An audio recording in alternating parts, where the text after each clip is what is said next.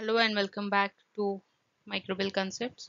So this is another video from your first year where you study culture media. Okay, so this is second part. In first part we have discussed types of culture media depending on the chemical composition. Now we are going to discuss classification of culture media depending on its role. Okay, let's start. So just a quick revision. What is medium? So medium or media in plural is a substance which provides nutrients for the growth of microorganisms. Means the food which we provide in lab for the growth of microbes. The nutrients on which microorganisms are cultivated, it is known as culture media. Okay, a culture medium. The culture media, it can be solid or liquid preparation containing on the nutrients which are required by microorganisms for growth, or depending on our aim of our experiment, we can design it as we need the media in solid or liquid.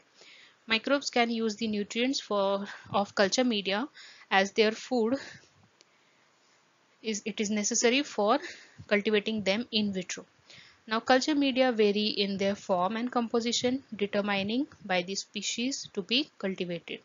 Now, there is no single media that supports the growth of majority of microbes. Okay, so based on the function of a media, it can be used to grow or differentiate or transport or store microorganisms. Okay, so that's the difference.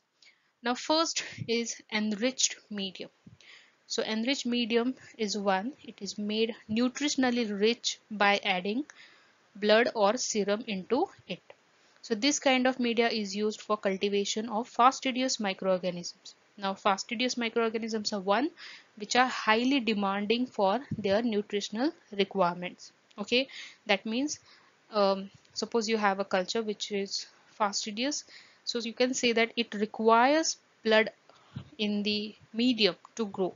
Okay, if the blood cells or blood is not available, that particular microbe cannot grow because that is the requirement for its growth. So examples of enriched media are blood agar, which is used to cultivate Streptococcus pyogenes, a pathogen that causes pus, sepsis, scarlet fever, etc. Then serum dextrose agar, it is used to cultivate Brucella abortus that causes brucellosis in dairy animals and causes contagious abortions. Now next is selective media.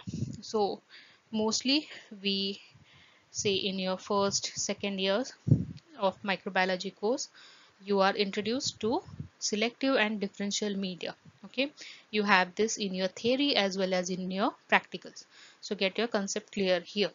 So what is selective medium? So this kind of medium contains some kind of toxic compound or a substance that inhibits the growth of unwanted microbes. Okay, so say you have a sample, so say soil sample. So soil contains various different kinds of microorganisms, right? It has some bacteria, some fungal cells or spores, some algal cells, etc. So you don't want everything to grow on your nutrient agar. You can't use nutrient agar for that. Suppose you are just interested in some um, lactose fermenting bacteria. So how will you proceed for that? So you use a selective media like MacConkey's agar, which helps you to um, differentiate between lactose fermenting and lactose non-fermenting, and it also works as a selective media that just inhibits the growth of non-enteric bacteria. Okay, so you also don't want other non-enteric bacteria to grow. Okay, so depending on your aim, the use of your media also differs. So selective media inhibits the unwanted microbes without affecting the growth of desired ones. So the compound which the selective media has, it has a selective mode of action. So in case of MacConkey's agar, bile salts are present in the composition which inhibits the growth of non-enteric bacteria without affecting the growth of enteric one. Okay, for example, E. coli. E. coli is an enteric bacteria which grows easily on MacConkey's, and it also ferments lactose. So MacConkey's is a selective media and also differential media. So it depends on your aim. Next is eosine methylene blue agar or EMB agar. So it contains aniline dyes like eosine and methylene blue that are toxic for gram positive bacteria. Okay, but they are not toxic for gram negative. So that's the difference here, and that's the reason why particular aniline dyes are used in this media. Then next is Cetrimide agar, where Cetrimide, which stands for cetyl trimethyl ammonium bromide, it is a selective agent, a detergent that inhibits most bacteria, and when it comes in contact with bacteria, it causes the release of nitrogen phosphorus from the bacterial cell, which are other than Pseudomonas aeruginosa. So only Pseudomonas aeruginosa will grow, it will flourish on Cetrimide agar, and others are inhibited. Then comes differential media. So these media are capable of differentiating between two types of microorganisms which may be morphologically or biochemically related groups, or they are related to each other. So these media normally contain suitable pH indicator, due to which on the basis of color development after incubation, microorganisms can be differentiated. Example, in case of MacConkey's agar, it is used to differentiate lactose fermenting and non-lactose fermenting enteric bacteria depending on the color developed after fermentation of lactose. Okay, so after fermentation, what happens? pH shifts towards acid or acidic, and neutral red turns to pink red. Generally, it is yellow. After pH shift, it turns pink red if the culture is lactose fermenting. Okay, then comes the enrichment media.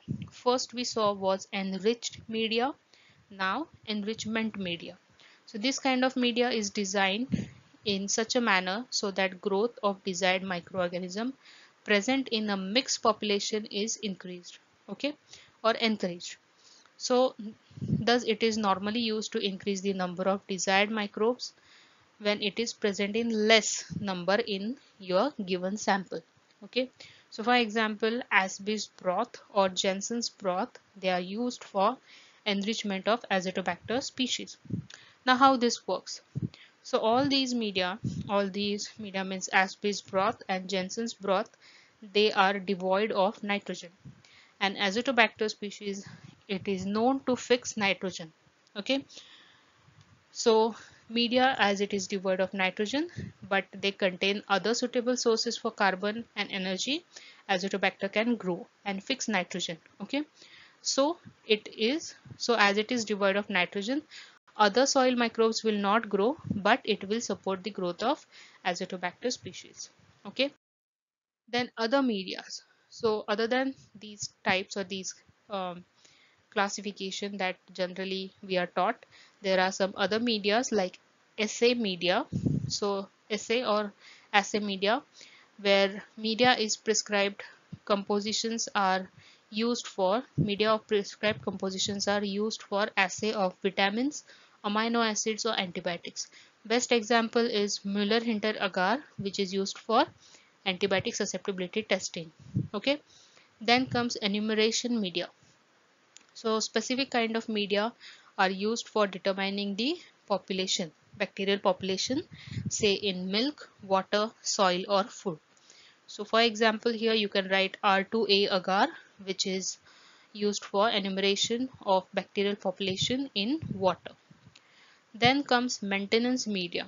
So it is used for satisfactory maintenance of viability and physiological characteristics of microorganisms. For example, here you can write a particular agar slant of medium which was used for the isolation of that particular culture. That depends. Okay, and you can use same agar slant for the maintenance of your culture. Okay, now transport media last. So these media, they are used when specimen cannot be cultured soon after collection, so you need to store them for some time, or you have to collect sample and you have to travel down to your lab.